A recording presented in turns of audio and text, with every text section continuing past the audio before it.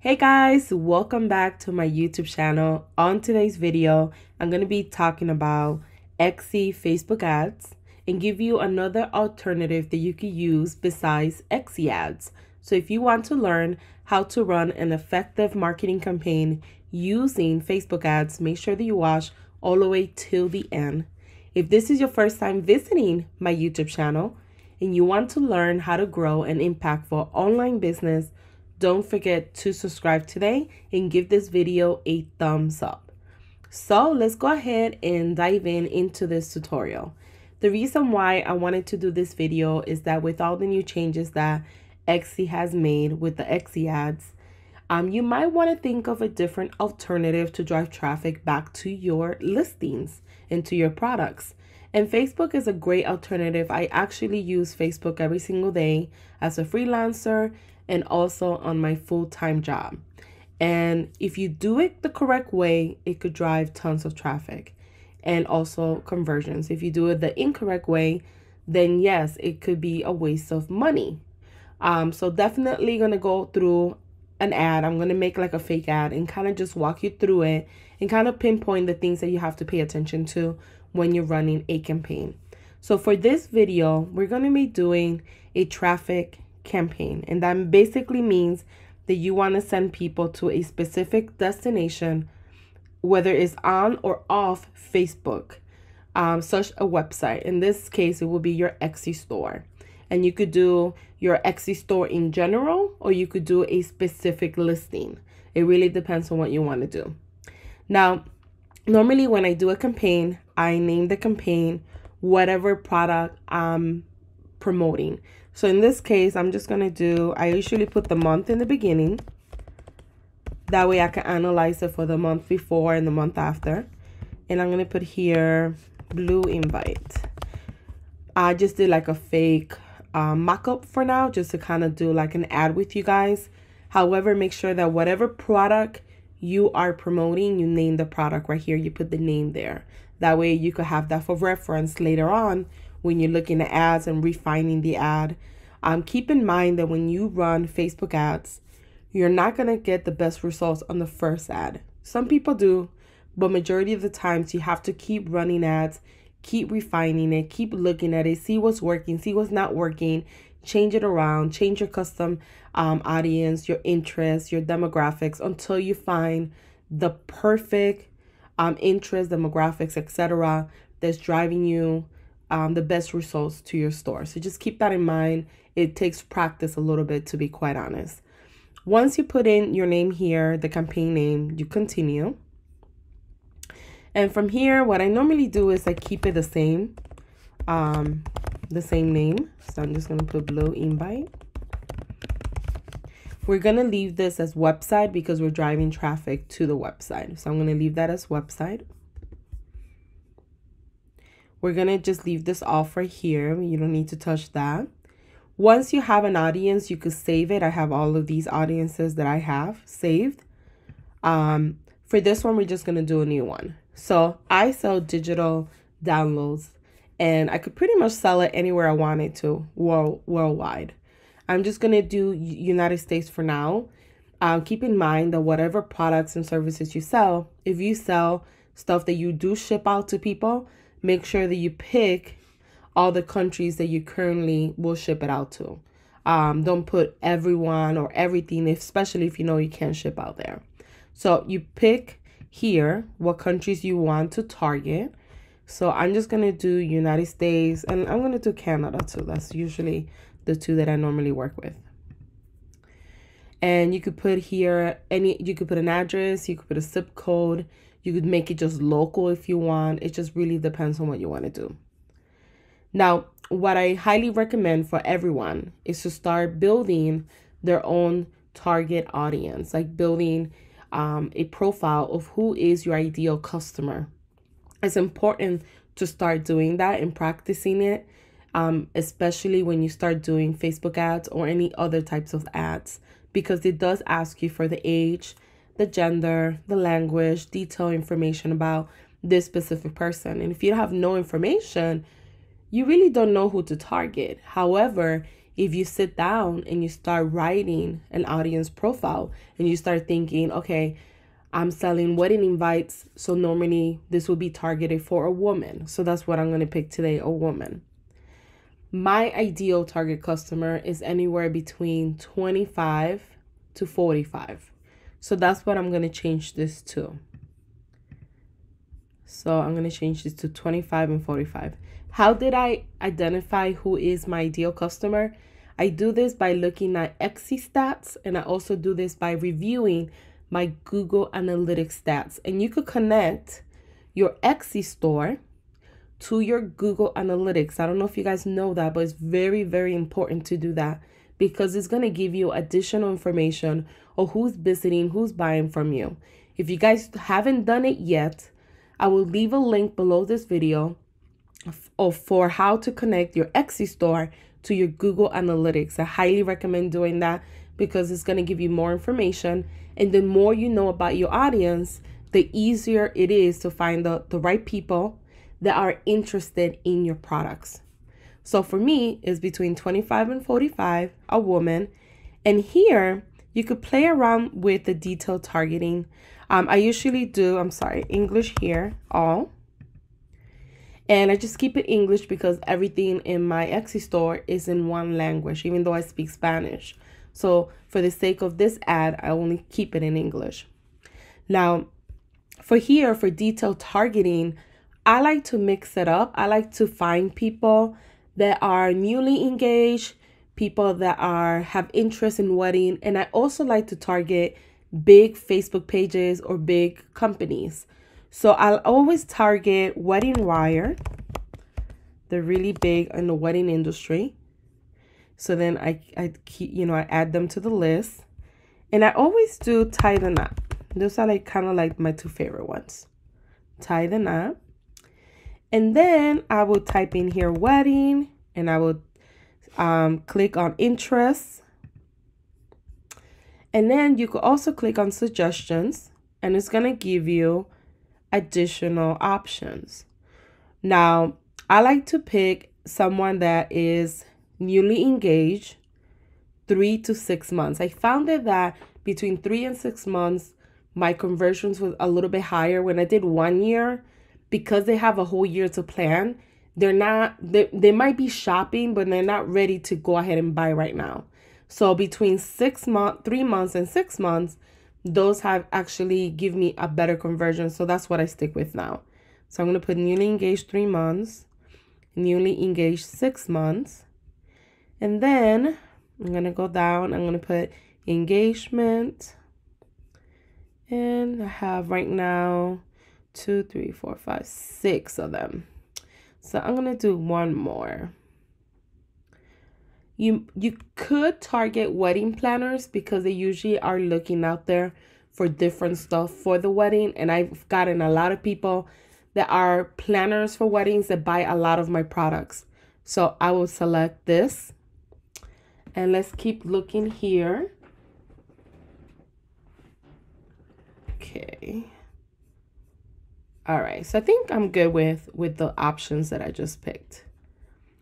Okay. So from here, I could save this audience if I wanted to for future reference. You could just click here, save audience, and you could just name the audience. So wedding, engaged, wedding invite. So you could kind of do this if you wanted to and save it for future reference if you wanted to use it again. I'm not going to save it this time, but you could save it. Now, right here, normally I tell people just leave the automatic placements.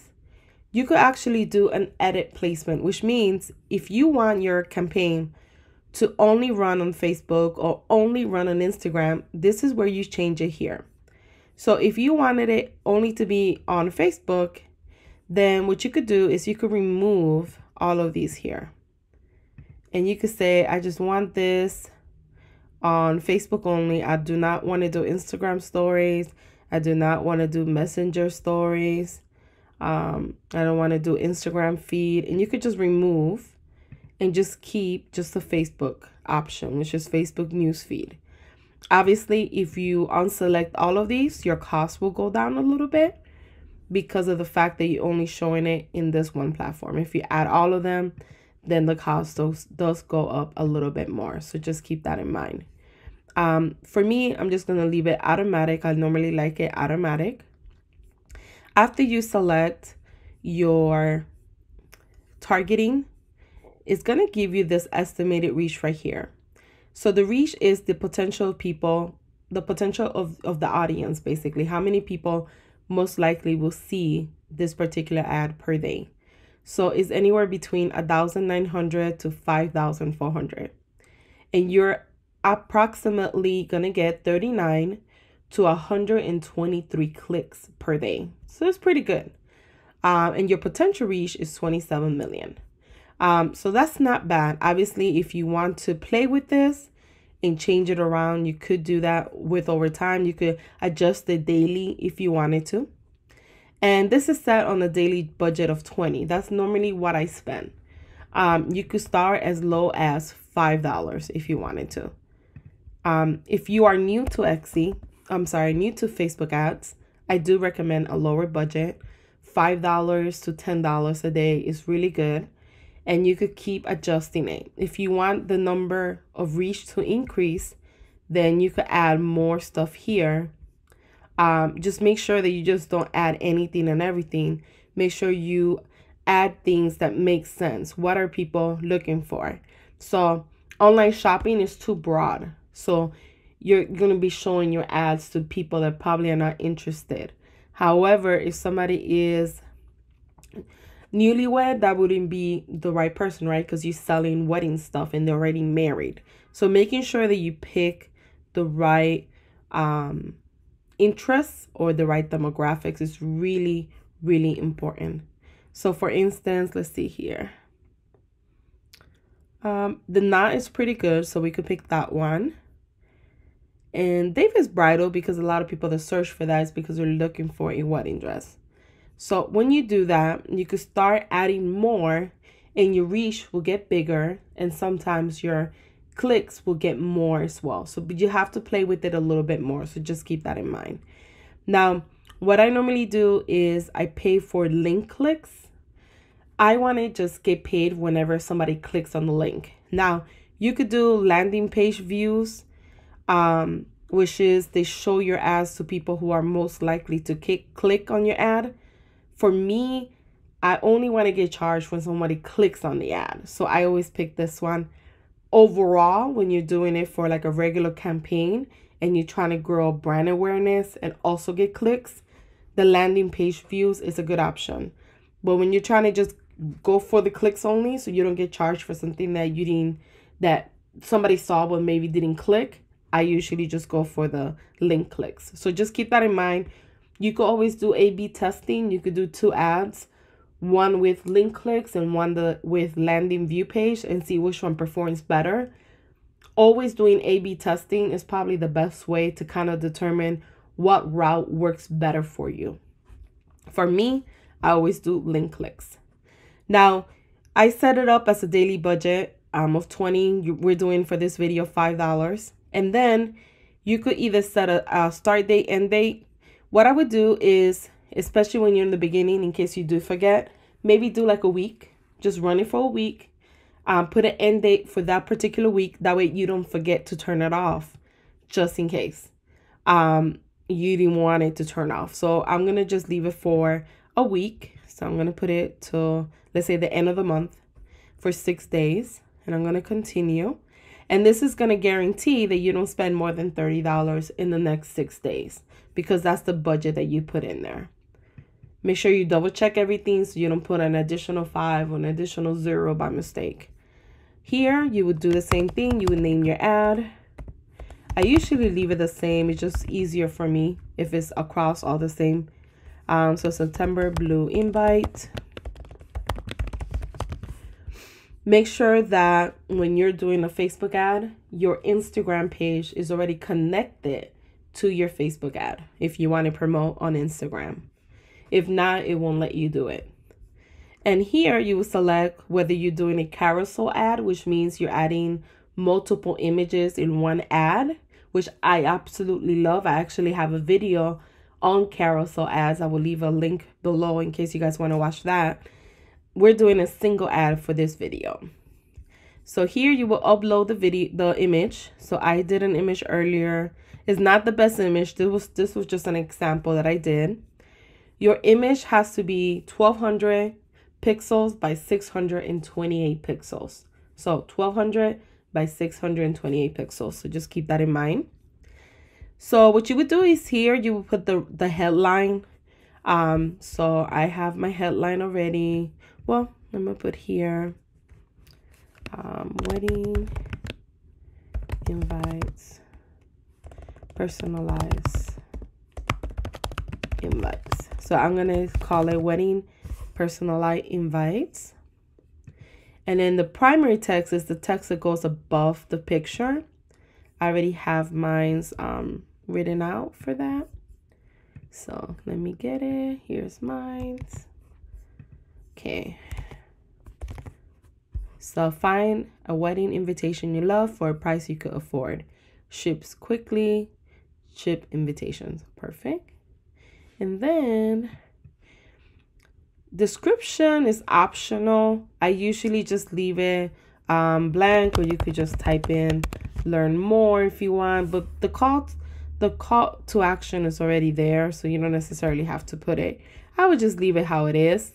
And here you would put the link to the actual page that you're promoting. So I'm just gonna go to Etsy right now, and I'm just gonna grab any link that I see just to kind of give you guys an example. Let's do this one. I don't know whose store this is. This is just an example. So you grab the link and you will put it right here. All you have to do is copy this link here. And this link will lead to this actual product. That's all you have to do. So you put the link there. It will come up as Etsy, as you can see it change. You put your headline right here. You put the primary text. Be careful with typing click to learn more or click to buy now. Facebook is very particular with wording. If you add call to actions that says click to buy, sometimes your ad will get denied and you have to go back and change the verbatim. Now I just don't do that anymore. We were able to do that in the past future, but now they're getting stricter. So I would just leave it how it is. The call to action learn more is here, so you don't really need to do anything else. You could change this if you wanted to, and you could say apply now, book now. You see, none of these kind of relate to what we're trying to do. The only other one would be shop now. I think that would be the most appropriate one, actually, better than learn more. Even though the learn more is not that bad either, but the learn more is good. Now, as you can see, when I put that link, it's taking the title and putting it on the bottom. So what I would do is change it by adding my own text, because that doesn't look good, especially if you didn't format your title correctly. It just looks, it doesn't make sense. So what I would do is here put beautiful invites, fast turnaround, something like that. Let's see. There you go. And I think that looks better because it's pulling from the actual listing the meta information. And if you don't have the meta information like correctly formatted, then it looks like gibberish. So it's just better if you put something down there. Fast turnaround is a quick way. It's a good call to action because people see it and they're like, okay, a lot of people are buying stuff last minute. They probably want, you know, a fast turnaround. So that's just a good way to make somebody want to click to go ahead and buy. So this is how your ad, that's all you have to do after that. And this is how your ad would look. You could play with this right here to see how your ad would look in desktop. This is how it's going to look in mobile. This is how it looks. Instant articles, this is how it looks. It kind of gives you an idea of how it would look throughout different platforms. This is a Facebook story. The only downside of doing, when you do a Facebook ad, if you choose Facebook stories, because it's a different optimization for the photo, As you can see, this fits perfectly for a Facebook ad. But when you do Facebook story, which I think is down here, it doesn't look the best. So what I would do is when you are doing your placements over here, and you're selecting automatic or edit, I would edit and I would just put it on Facebook only alone. Because in other placements like Instagram, which is a square, or Instagram stories, or Facebook stories, which is vertical and is 1200 by 800, this photo wouldn't be the best photo for that. So I would just do either a separate campaign where you size the image correctly for that platform and do this campaign only for Facebook, because you want to optimize it for that particular platform in order to receive the most clicks and hopefully the most conversions. That's really, really important. Once you're done with the ad, all you have to do is just click on confirm. I'm not going to run this one today, but you click on confirm. It could take up to 15 to a whole day, 24 hours for your ads to get approved. And once they're approved, you'll start seeing the traffic. And I highly recommend checking your ad every day or every other day just to see how it's performing, just to see if it's getting reach, just to see if people are actually clicking on it. And then if you need to adjust it and maybe add additional interests or demographics, doing that to increase the likelihood of your ad performing better. So guys, this is how you run a Facebook ad that drives traffic to your Etsy store. I hope that you enjoyed this video. If you have any questions, leave them below. I'll be more than happy to answer them. And don't forget to give this video a thumbs up, and thank you guys for watching.